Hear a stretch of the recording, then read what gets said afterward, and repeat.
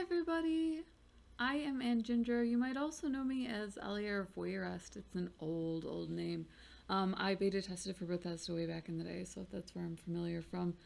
Little known fact, my dad was Akatosh, so we knew some pretty cool people, or at least he did. Obviously the internet had just come out, so we were meeting people across the country. He was friends with Raymond E. Feist, who wrote Krondor the Betrayal, and he was actually approached about his Riftwar series, and they requested that he write a book in tandem and sent him the script for Betrayal at Krondor along with it.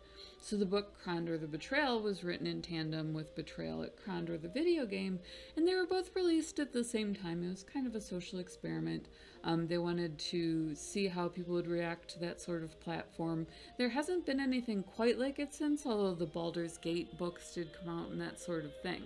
So, let's check it out. I mean, years later, my dad obviously went out and got it. He was completely excited. We all were.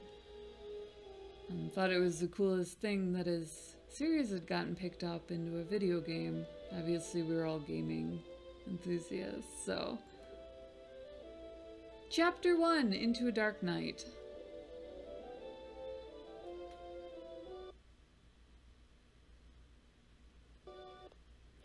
Blood-soaked rags collected the boy's feet. One by one he tended the wincing soldier's purple wounds. Stitch, salve, bandage, did what little he could in the leaping golden halo of firelight. Fortunately for his roadside patient, he could do more than most. Fingers slick with alum ointment, he worked fervently to tie off a catgut cord, then brushed the injury with a light touch that to the untrained eye would seem only a friendly pat. Others would recognize the telltale hand gesture as a magical ward against infection. Done, Owen sighed, wiping his hand on a rust-colored cloth. No guarantees, though. The stitches may hold all the way to Lamut. Then again, push too hard and you could be bleeding like a stuck pig on Midsummer's. You did fine, Signor Locklear replied, smiling approval, for rolling down his sleeve. It'll scar, but it's good for a noble's reputation. Lets the kingdom folk know he isn't resting upon his laurels, and it impresses the ladies. I'll be sure to look you up in Tiburn if I ever need stitching up again. If I ever meet a guy with a catgut stitch scar, I don't really know that I'd swoon. The boy accepted the compliment with a humble nod. While he packed away the rest of his medical supplies, his thoughts focused instead on a third man who slumped in the shadows across from them. Good thing he knew somatic spells. Despite the manacles that bound the stranger's hand and the distance that separated them, the boy felt dreadfully exposed. His avenues of escape limited should Locklear's elven-looking prisoner decide to liberate himself. What did he do? Owen whispered, jerking his head towards the man. Gorath? Let's just say that he had the disadvantage of being in the wrong place at the wrong time, Locklear said cautiously. He snatched a greenish apple out of his knapsack, offering one to Owen. I have to take him to Krondor. Did he kill someone? Owen asked. No. He attacked you. The senior wiped apple juice from his mouth and shook his head. No, not exactly. Well, who cut you up then? Before Locklear could reply... Gorath leapt forward, his chains writhing between his wrists like metallic vipers. Get out from underfoot, Owen, assassin in the camp. Do not struggle so, Hasath. I wish to keep you alive, but be glad I do not. The goddess of death will show you greater mercy. There's really only one way to read these. It's with extra drama. Just layer on the drama. Chapter 1, Into the Dark Night. So, it has a cool setup. Is it WASD or not? I'm trying to remember. I think it might be arrows, yeah. There were a couple of fairly distinctive things about it. Owen looked for supplies. He felt a little bit like a vulture, but nothing ventured, nothing gained. I think we lose Locklear in the city. I can't remember if we lose Owen or Locklear, and that's unfortunate because they take their supplies with them when they go.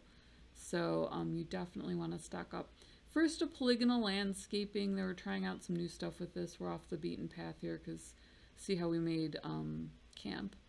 Gorath seemed distant, even though the Moriel warrior didn't appear grieved about killing the assassin that had followed them from the Northlands. His eyes had a baleful look at them that seemed something between hatred and rage. Several times he glanced back at the corpse that lay behind them in the dust, his thoughts unguessable from his expression.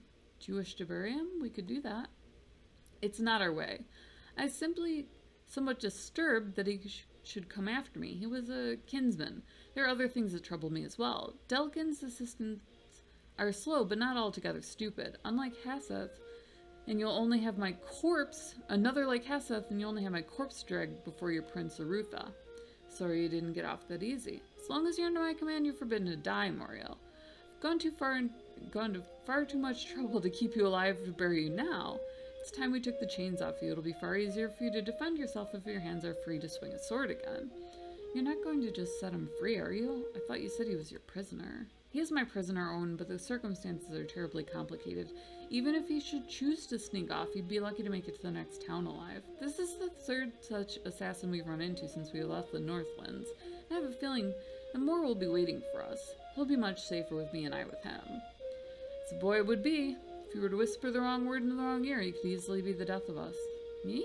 Who am I going to talk to? I'm not even heading in the same direction. Wouldn't be a matter of who you talk to, Owen. There will be ears listening for word of a Moriel traveling with a noble. Damnation. I should have thought about this when you entered camp. For the time being, you're my squire. Once we arrive safely at the palace, you'll be free to go your own way. But I have pressing business in Tabern.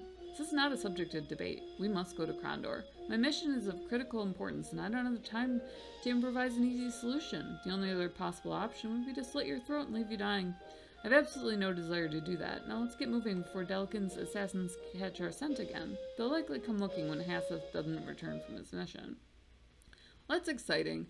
So I am so glad you came along for the ride. Check out the channel. There's tons of stuff, Easter eggs, cool stuff that we found, stuff that's always sale priced, retro, new releases, betas, just everything is in there that's awesome about gaming. So thank you for checking out what to play next. Drop us a like and subscribe, and as always, much love.